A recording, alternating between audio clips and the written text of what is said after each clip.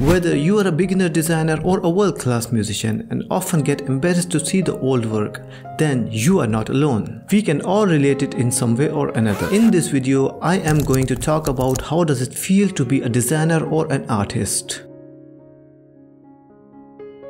Hello everyone, it's a beautiful day to be alive. My name is Usman Javed and I have been working in a design field since quite some time now, and I consider it more of a passion than a profession. This is the question I have had in my mind even before I became a designer, so I thought to answer the question in this video. Before jumping ahead, if you are not a graphic designer and looking forward to build a career for you, click on the card to know more if the design career is right for you. First of all, to be a graphic designer is pretty easy. All you need just a little bit of creativity and kickstart a couple of small projects and keep on improving. Yes, the word improve has much more importance in a creative field than inspiration.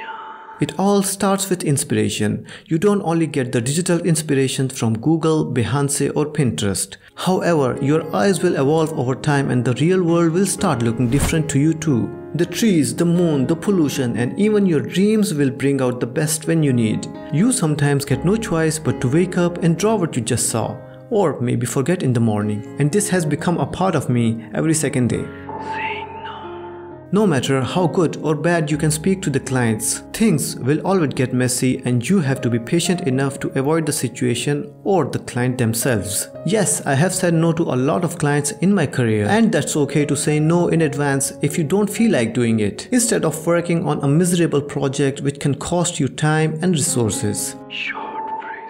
You often become better at creating short words or phrases from the huge descriptions or briefs from the clients. And sometimes clients pretend they're busy and oftentimes do not provide enough details about what they need. After getting the experience now, I usually squeeze out every possible detail from them and create short words before starting off a design project. That always helps me get a direction before sketching.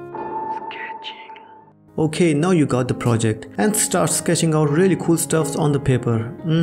It didn't go well. Sketch again. Nah, sketch again. Nope. Again and again. And the process will go on until you get a good design. Or maybe your deadline is near. Or maybe you have had enough with the trash bins. Yes, the situation may change according to our work and state of mind. Sometimes things get too slow to come up with a good design, but sometimes a few strokes can give you a very powerful design. Remember, if the plan A fails, there are 25 more letters to follow.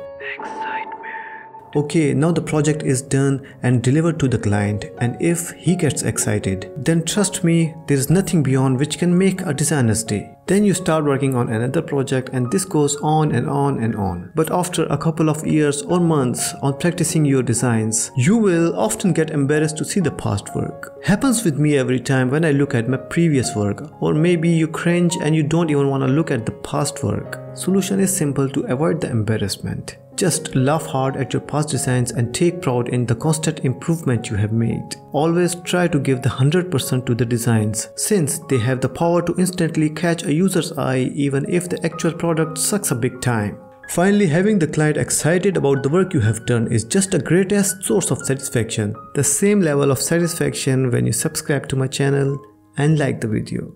Peace.